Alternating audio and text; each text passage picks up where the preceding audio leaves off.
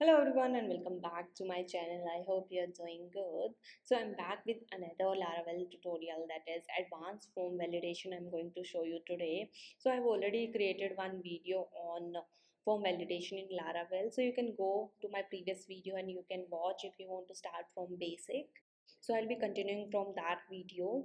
You can also start with this video if you are having a basic knowledge of Laravel. So let's get started.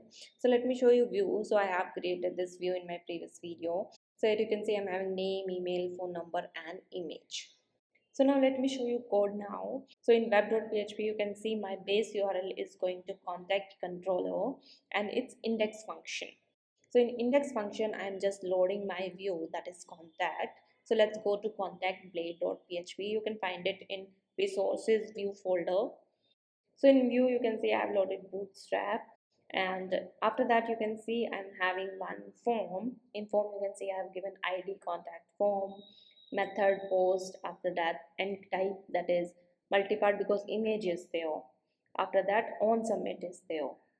After that CSRF token, and then you can see input fields. First one is name, after that input email, input phone, and last is image. At the last you can see some bootstrap scripts is included and Ajax is written there. That is on submit function is called here. In script you can see this submit contact form, and here you can see I'm just preventing default, that page will not refresh. After that I'm getting form data with ID contact form. At 0 index I'll be getting data. After that I'm creating form data, and then I'm calling my Ajax. So in Ajax you can see I'm having method post and URL you can see it's going to save contact form. After that data, so data is pass contact form data. After that processing data and content type is false because we are sending image through Ajax, so for that we need it to be false. So now in backend let's go that save contact form is going to contact controller save function store function. So let me delete here and show you what we are getting in our request. So write request all, and now let's go and check in browser.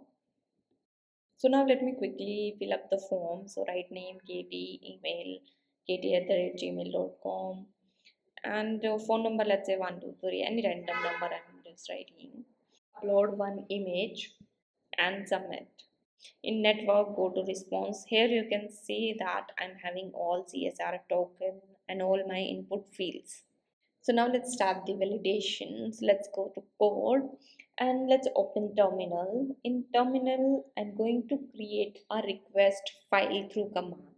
So in request file, I'll be doing my validations.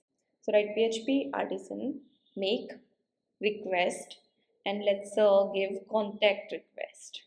Name of the file. So this file will be created in your HTTP folder.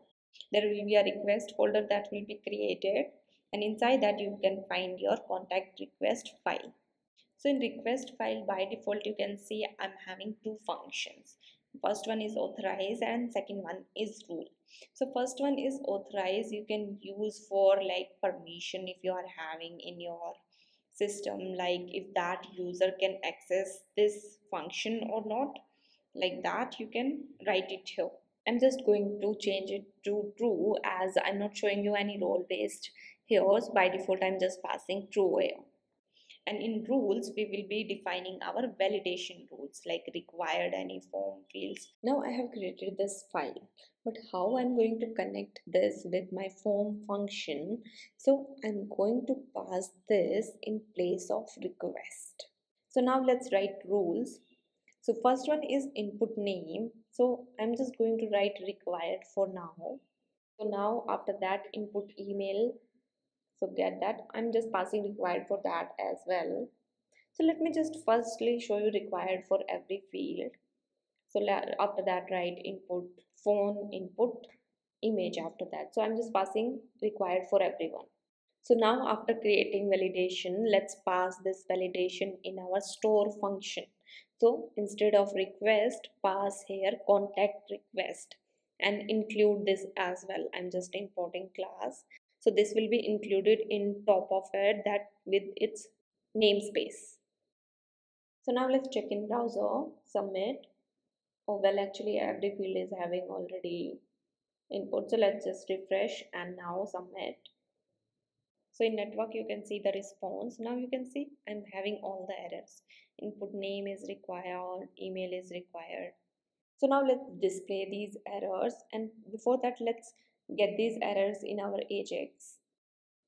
So here, so in Ajax you can see success is already handled, but I need to handle error as well. So for that, write error. It will be a function only. Inside that, get errors. So let me just console it and show it to you that how we will be getting errors. So let's check in browser, refresh and click on submit.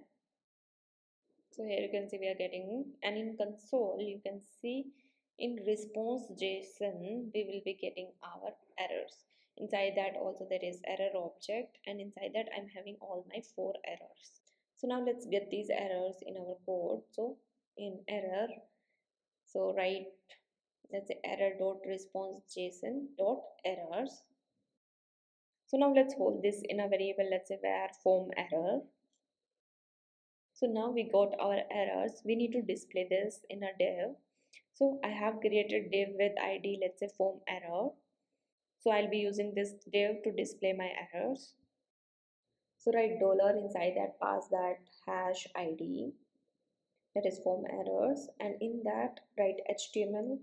So I'm just passing blank right now. So for passing this, create one variable, let's say var string as a blank, and now I'm having form errors.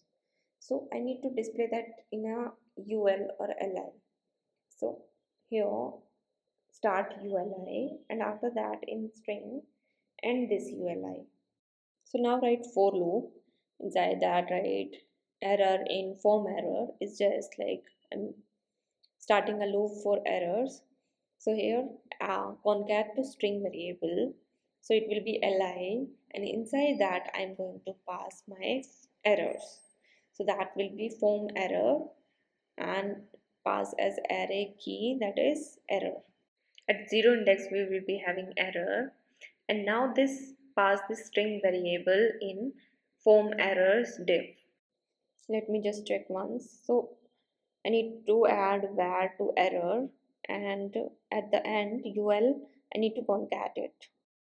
Now let's check in browser, refresh, submit, and here you can see we are having our form errors.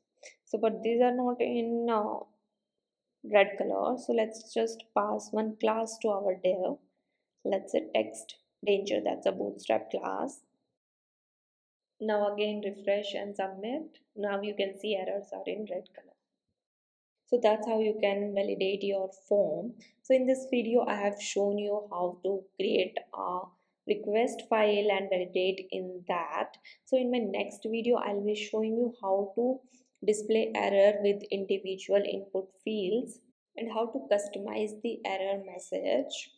So that's all in this video. I hope you like this video. Please like, share and subscribe to my channel. Thank you so much for watching.